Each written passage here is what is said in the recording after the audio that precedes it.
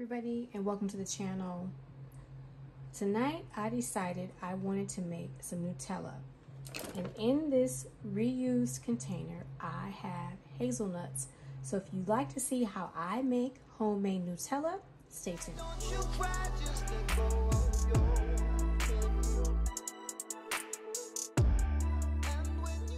I'm going to apologize right now for any background noise that you hear. My neighbor is having a cookout. It is late, and yet he is still over there jamming. The first thing we do is we get the nuts in the instant vortex oven and we roast them.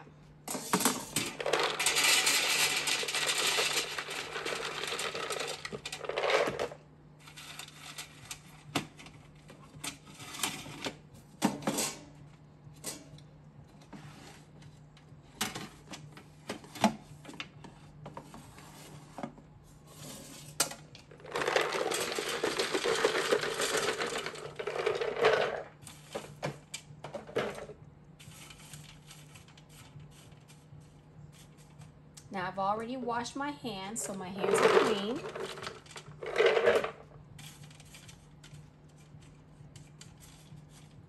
And since I didn't have an awful lot of nuts, I'm trying to utilize all of them so when I go to the store, I can just buy some fresher ones, and start over. So I'm going to try to get all of these on these two trays and roast them down. I might still be able to put just a few more on this one. Looks like I have space.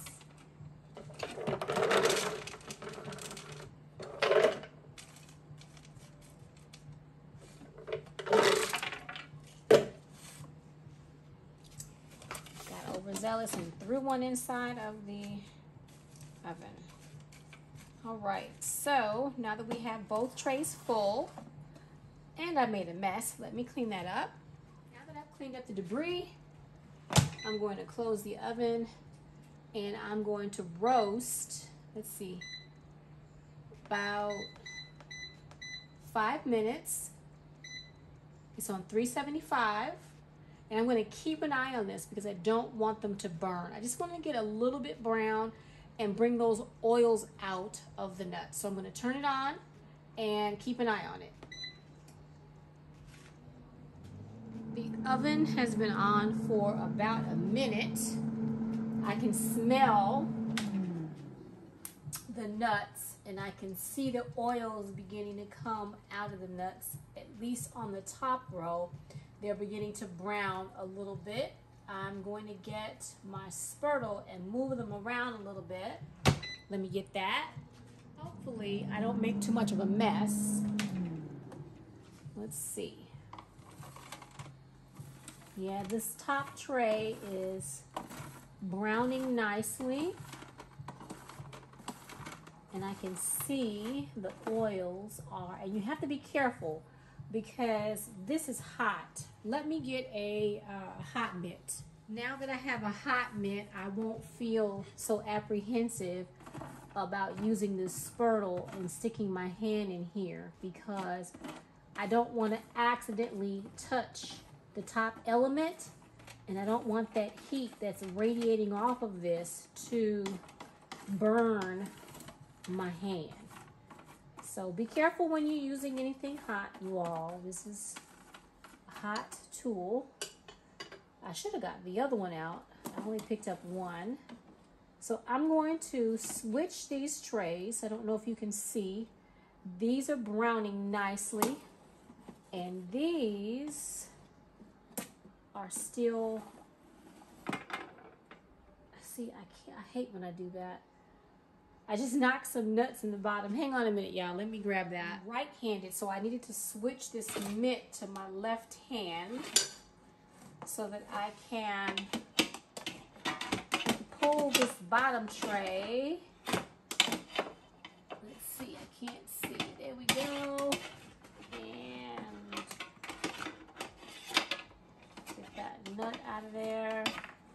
Mistakes are made sometimes in the kitchen. Let me get another mitt. Okay, let's try this again. I have some little half instant pot mitts. I don't really care for these because they don't really insulate your hands the way you really need your hands to be insulated. And these little nuts are so slippery. It's hard to get them. But here we go. Got them. All right, so now I'm going to place this tray. See, got to be careful. I think I touched the bottom of that. Got to get that tray in, and that's why I should have this mitt on this hand. All right, so we're going to get this one browned. There we go. All right, it is time to check the oven. Let me get my mitt. Let's see. Oh, yeah.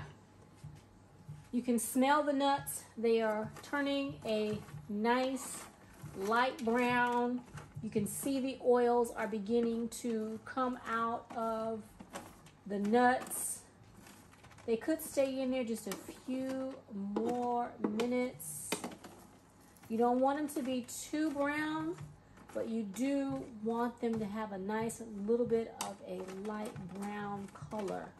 So I'm going to leave them in here for just a few more minutes, and then I'm going to let them cool because they need to be cool before we blend them down with the other ingredients. So let's give them a few more minutes. I just noticed that the oven has started its countdown. It's counting down to 0, and it's going to turn itself off. So as soon as it goes down to 0 and starts beeping, then this process of roasting the nuts is over. It's done. I'm going to let them cool off completely, and then we'll go to the next step. So it's time for them to cool, and we'll be right back for the next step. Many hours later, and the hazelnuts have cooled off. I've placed them in my mixer canister. Now what you would normally do is you would take a towel and you would rub off the skin, but this is my homemade Nutella. I'm not concerned about the skin, so I'm going to leave it in. You put it in your canister or food processor, and you put it on your machine. Now this is going to get loud, so I'm going to turn the volume off and let this run, and then we'll go from there.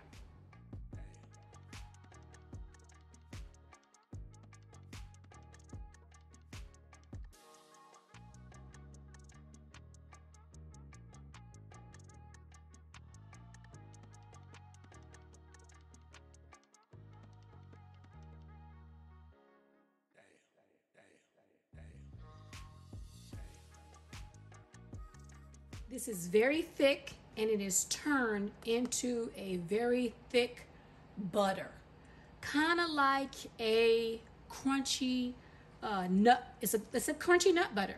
Now, because it's so thick, I'm going to start to add a little bit of liquid just to give it a little bit of movement, because it's too thick to continue to blend the way it is. So I'm going to place a little bit of vanilla. I have some homemade vanilla extract here.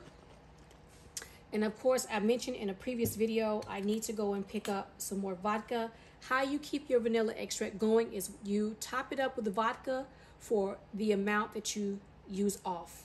So you drain it off and you add vodka to top it up. So I need to get some more. So I'm gonna go out probably sometime this week. I'm gonna add just a little bit of vanilla. And we're going to keep blending until this is smooth. I'm going to add the sweetener and the cacao powder. Now the cacao powder that I'm going to use is an organic cacao powder that I picked up from Walmart. Just know this has no sugar added, 0 sugar. This is not sweet at all, right there, 0 sugar. And you're going to need to add a sugar once you use this because this is very bitter. But this is pretty good for you. So let's see. I have a scoop in here. I tend to keep little scoops around. And I'm gonna put a half of a scoop full. Maybe not quite, let's see.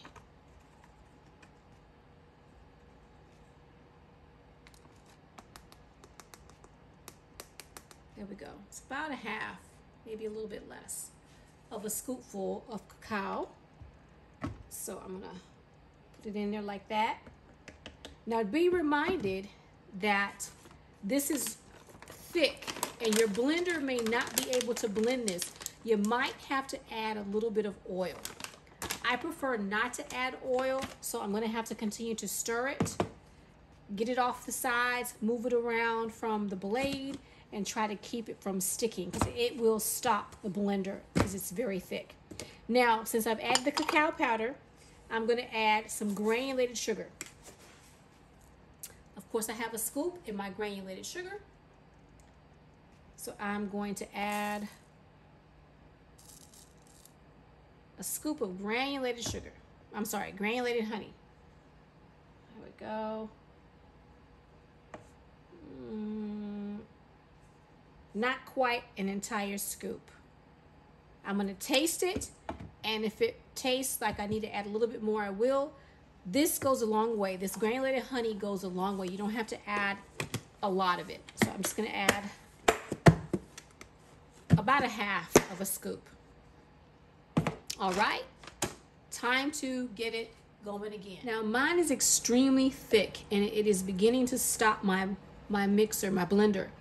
So I'm gonna add a little bit of grapeseed oil just to kind of keep it from gunking up.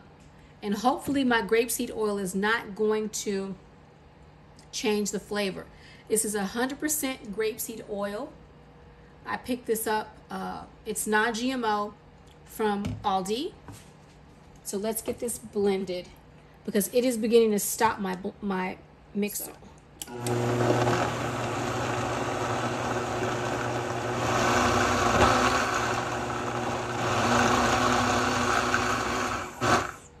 And you have to remember to scrape down your sides to make sure that it is incorporating, just like so. Hope you guys can see. I'm right-handed, so you have to excuse me if my hand is in the way. Trying to get that big clump from above the blade. And you have to remember, use clean hands. I've washed my hands. So I'm just going to scrape this off. And you can use a spatula if you like. You don't have to use your hands if that's something that you don't do in your kitchen. This is my kitchen, and so I do it this way. And I'm going to wash my hands and get this off. And then again. And you just blend it until it starts to become smooth, like a smooth nut butter. And as you can see, maybe it's blending down here. I don't know if you can see that. Can you all see that? How it's beginning to come together down here, and it will move up and turn smooth. So this is a little bit of a slow process for me because this is so thick. If I turn it up higher, it's gonna stop it because it's so thick. So just keep blending and I'll be right back. So I have blended it. I have continued to scrape the sides down. So let's take a look at it. Take the top off. Ooh, can you all see that? Wow. This is my homemade Nutella. Now I could blend it even further and to make it even creamier, to make it look more like the store-bought stuff, but I kind of like it as it is. It's really thick. It goes well on toast, on bagels, on fruit. Look at that. Can you all see how gorgeous that is? Hang on, let me move y'all up a little bit. Can you all see how gorgeous that is? Look at that. On fruit, on bread, just amazing. That is so beautiful. Can you see that? And this is my homemade Nutella. Now, I didn't tell you, I don't think, what I did. I showed you the cacao powder. I told you that I put in my homemade vanilla extract. I put in a granulated honey. And because it was so thick and it wasn't blending well, I opted to put a little bit of grapeseed oil just to give it some movement, because it was very thick and it was stopping my my blender. But look at that right there. That is homemade Nutella. So I hope you all make some for yourself. I'll put the ingredients that I used in the description box below. I'll try to find a recipe for you so that you can go buy an actual recipe, because you saw I just dumped some stuff in there. It has the correct amount of sweetness that I like. It's not overly sweet. It's not overly, it doesn't have an over chocolate kind of a taste, but it's amazing. I love this. This has 2 grams of fiber, 8 grams of magnesium, 6 grams of vitamin C. It's 20 calories if you're interested in your caloric intake. This has no sugar in it. The only sugar I added was a little bit of granulated honey. Everything else, you saw it for yourself. So I hope you all decide to make some homemade Nutella. I can tell you right now, I love this. My family loves this. And I think you will love it too. So I hope you make it. If you do, let me know in the description box below. So do me a favor. If you like this video, hit that like button. Share this video. If you're not subscribed to my channel, do me a favor, subscribe to my channel and share this video. And I hope to see you either in my kitchen or my garden real soon. Bye for now. So now all it's time to do is jar this up. All right, it's Nutella time. What I wouldn't give right now for a homemade crepe with some homemade Nutella. Ugh, this is so delicious. I could eat this whole jar by myself. Make some, y'all.